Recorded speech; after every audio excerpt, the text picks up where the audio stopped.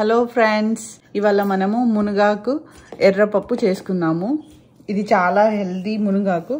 దాన్ని తీసుకొని మొత్తం ఫ్రెష్గా క్లీన్ చేసుకొని పెట్టుకోవాలి. ఇలా 2 కప్స్ ఎర్రపప్పు తీసుకున్నాను నేను, మాకు సరిపడా. ఈ పప్పుని ఇలా వాటర్ పోసుకొని వాష్ చేసుకున్నాము నీట్గా. ఇలా వాష్ చేయడం వల్ల ఏమైనా డర్ట్ ఉంటే పోతుంది. ఇలా పప్పులో వాటర్ పోసి నానబెట్టుకోవాలి కొంతసేపు.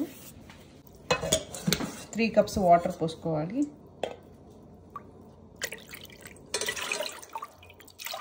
స్టవ్ పై పెట్టుకోవాలి. ఫస్ట్ వాటర్ బాయిల్ అవ్వాలి. బాయిల్ అవుతున్న వాటర్లో కొంచెం ఆయిల్ కానీ కొంచెం నెయ్యి కానీ వేసుకుంటే పప్పు బాగా టేస్ట్ ఉంటుంది.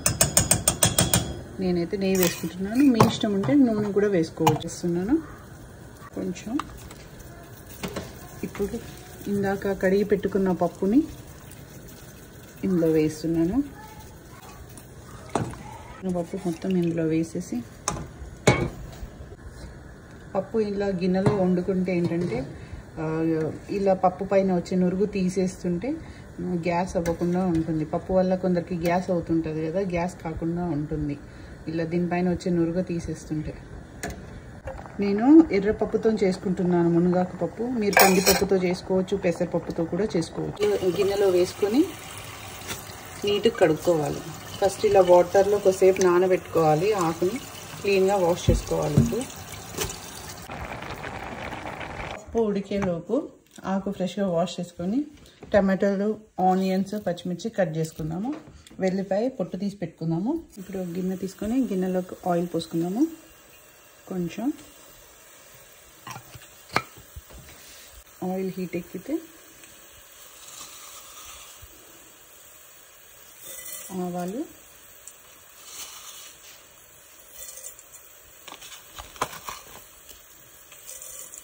జీలకర్ర,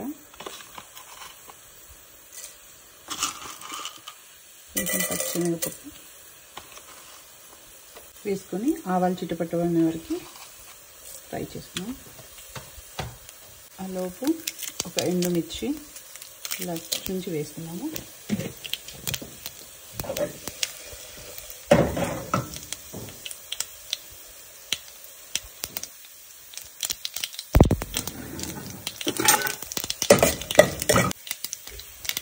ఇలా కట్ చేసుకున్న ఆనియన్స్, పచ్చిమిర్చి వేసుకున్నాము.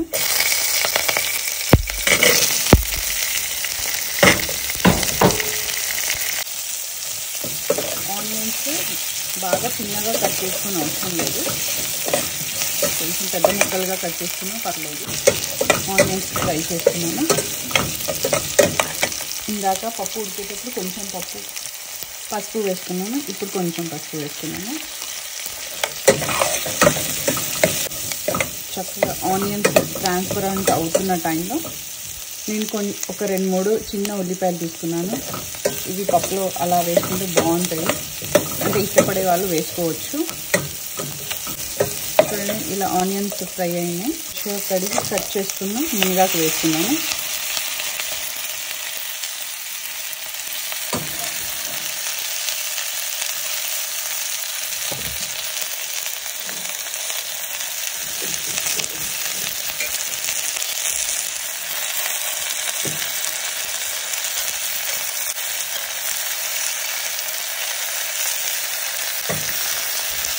ఇలా ఒకసారి కలుపుకున్నాము, కొంచెం ఫ్రై చేసుకున్నట్టు.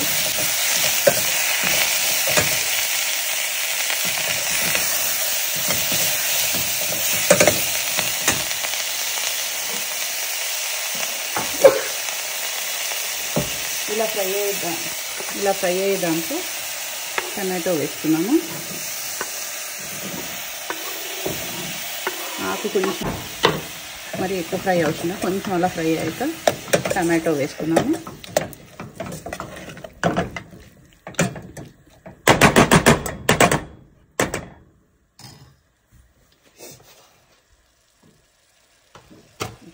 మీడియం ఫ్లేమ్లో పెట్టుకొని టమాటా మగ్గేంత వరకు ఉంచుకున్నాము.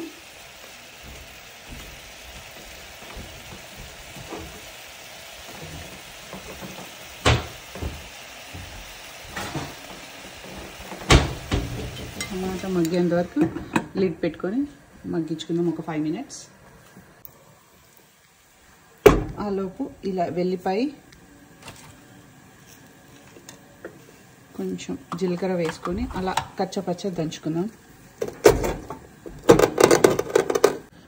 ఒకసారి మూత తీసుకొని చెక్ చేసుకుందాం. ఇంకా టమాటో కుక్ అవ్వలేదు, కొంచెం సాల్ట్ వేసుకుందాము.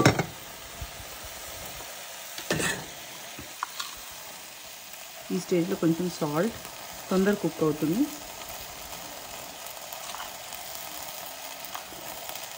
కారం, మీ రుచికి సరిపడా ఉప్పు కారం వేసుకోండి. నేను కొంచెమే వేసుకున్నాను. ఈ రెండు మంచిగా కుక్ అయ్యే వరకు ఫ్రై చేసుకున్నాము. ఒకసారి మూత తీసుకొని చూద్దాం. చూడండి, టమాటో మెత్తగా ఉడికిపోయింది. ఇప్పుడు కొంచెం ఇంగువ,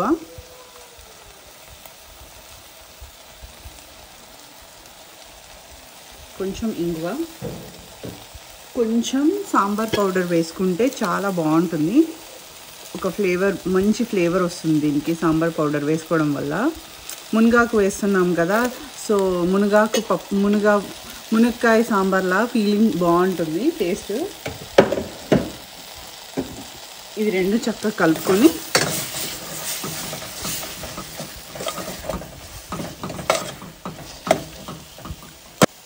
ఇందాక పప్పు ఉడకబెట్టుకొని పెట్టుకున్నాం కదా, ఇందులో వేసుకున్నాము. మేమైతే కొంచెం లూజ్గా తింటామండి పప్పు. కొంచెం కొందరు చిక్కగా ఇష్టపడే వాళ్ళు చిక్కగా చేసుకోవచ్చు.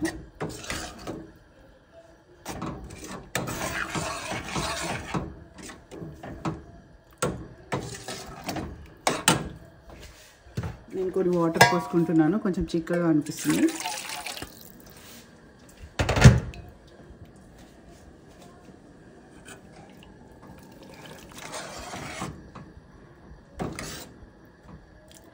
ఈ మాత్రం ఇలా కొంచెం ఇలా ఉంటే జారులో బాగుంటుంది. అన్నంలోకి, రోటీలోకి కూడా చాలా బాగుంటుంది.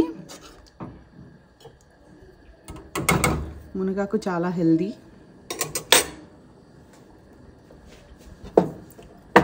ఇది కొంచెం బాయిల్ అవుతున్న టైంలో కొంచెం కుక్ అవ్వాలి. ఇలా బాయిల్ అవుతున్న టైంలో తీసి ఇందాక దంచి పెట్టుకున్నాం కదా వెల్లుల్లి జీలకర్ర వేసుకుందాము. బాగుంటుంది ఫ్లేవర్. వేసుకొని కొంచెం ఒకసారి ఇలా కలుపుకొని